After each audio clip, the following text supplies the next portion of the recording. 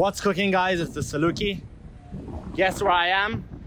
Well, actually, you don't need to guess because you've probably already read the title.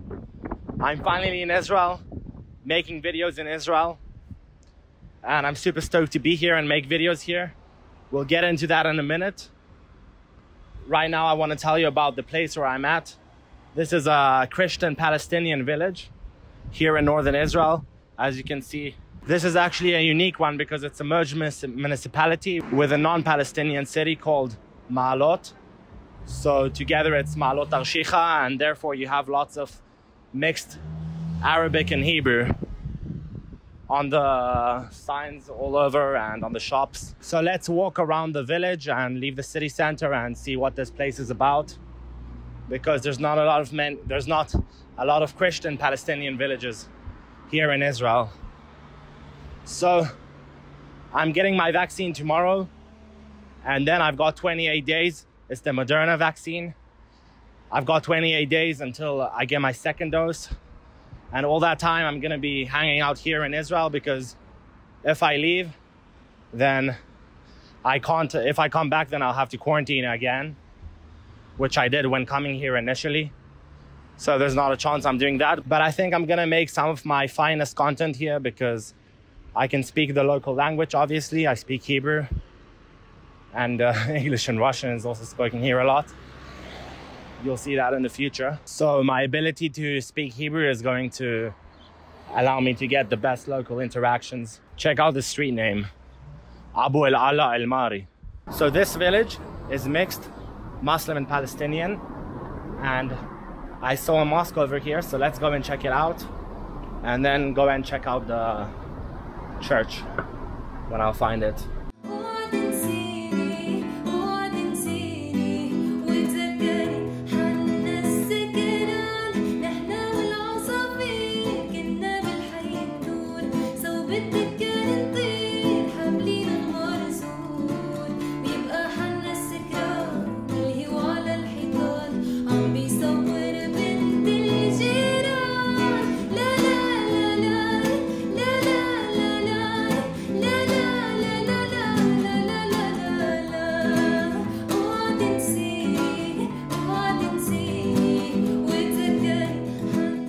Okay, there was no entrance to the mosque, maybe because it's afternoon, but there were stairs leading up to this point, which is the top of the mosque, and there's a beautiful view from here. I see another mosque over there in the distance with a gold cap.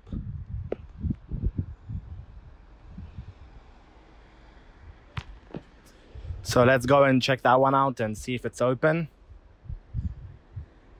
And yeah, this place is really beautiful. It's 600 meters above sea level. So it's also nice and a bit windier than the normal sweltering heat of Israel. That was supposed to be my first time entering a mosque in Israel or Palestine, but the mosque was closed. There's supposed to be another one, as we saw. I'm trying to find it right now. Oh, yeah, there it is. So let's see if this one is open. I just found this on the way to the mosque, and it looks like an improvised petrol station. They have here Dor Alon, which is a big petrol brand in Israel, but it doesn't look like there's anybody tending to it, anybody that's asking for money for the petrol. Maybe, I don't know, I can't really explain it. Etiquette of entering the mosque for non-Muslims. Women. Do not talk, keep the mosque clean. Do not touch the Holy Quran. It also says it in Hebrew and in Arabic. Well, they didn't say anything about filming, so I hope that's okay.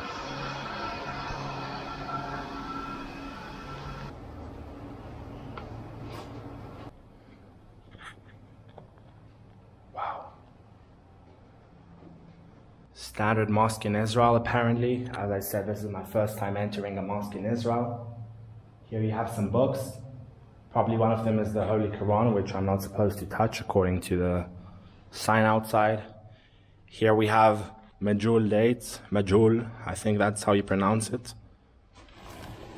Yeah, very Muslim thing to be handing out dates.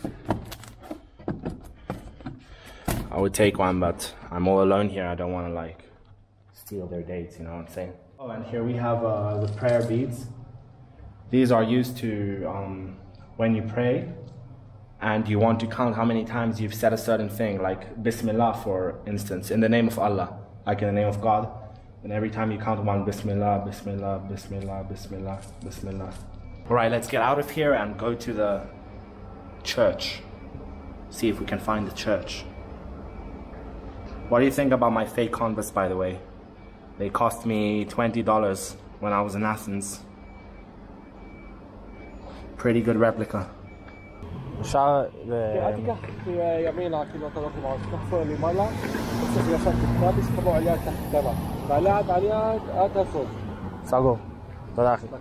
The church is there.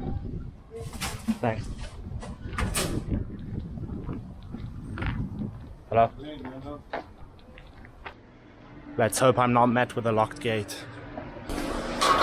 Yeah, the moment I saw this, I knew it was going to be locked, but we can admire it from afar.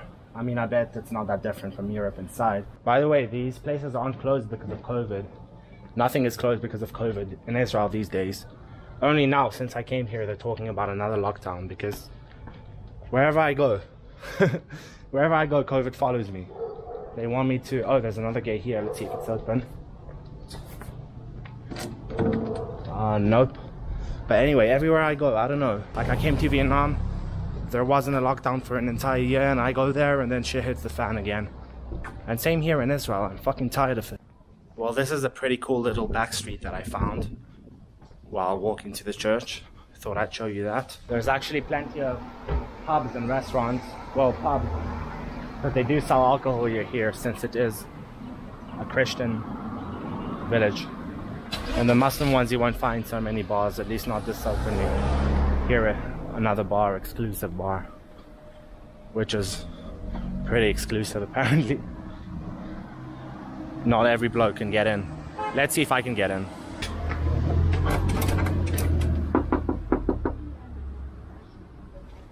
See, I told you guys it's exclusive.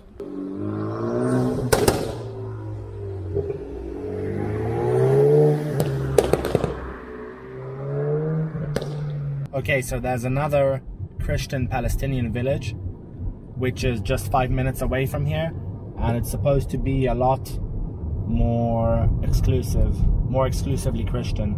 I've even heard that they don't let Muslims buy houses and rent houses over here. It's called Mi'ilya. So let's head over there and see what it's like. I've made it to Mi'ilya.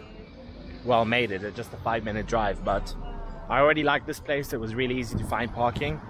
And here it seems a lot more Christian because you have lots of pork being sold here. People are looking at me as if I fell out of the sky. But here, for example, you have a pork shop. And I saw a couple of more just driving in here. Here's another one that says all types of meat in Hebrew, and then it actually says in Russian, Center по продаже свежего мяса, which means center for fresh meat, sale of fresh meat. I believe the reason that it says it in Russian is because mostly the people in this country that eat pork are Russians. Yeah, here it says white meat, so that's confirmed that they sell pork, but mostly Russians and obviously Christian Palestinians. But the Muslims don't and the Jews don't. Even if they aren't that religious, even if they aren't that religious or just a little bit religious, then they really stray away from pork. The Jews and the Muslims as well. As if it's like a big no-no. Over there's one more shop that says white meat. Also, Israel is a bit of a theocracy, which means it's a government that goes slightly by religion. For example, on Saturdays, all the shops are supposed to be closed because that's the holy day for Jews. And the buses don't run. But the way they work around this rule for all the people that do want to eat pork, for example, Russian Israelis, like you saw over there was written in Russian, is they just grow the pork in Christian settlements like this one, in Christian villages. And they probably have a pork factory around here somewhere. And that way they're really working around the rule, because you're not allowed to grow pork mainly in Jewish villages, and Muslims are not going to do it, of course, because it's haram, forbidden in Islam.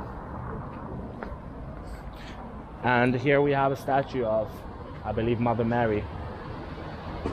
So this place really is a lot more Christian than the previous village. I realized that I just took a piss next to an olive tree, which is pretty cool, since this is my first video in Israel in, well, since 11 years ago.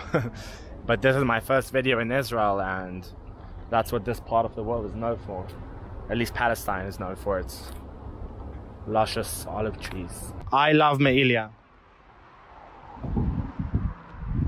And there's a picture of Jesus Christ, a statue of Jesus Christ. So this is as Christian as it gets. I reckon that's about it for today. Thank you for watching. There's gonna be a lot of great stuff coming from Israel. If you'd like to support me, now more than ever, I really need it, because Israel is really fucking expensive. You're gonna see that in my videos as I start to buy shit. This video I didn't buy anything. So if you'd like to support the channel, help me travel to more remote locations, get better equipment and stuff, there's gonna be a link in my description to my Patreon where you can make small donations to help keep this going. So thanks for watching, and peace in the Middle East. And I love you.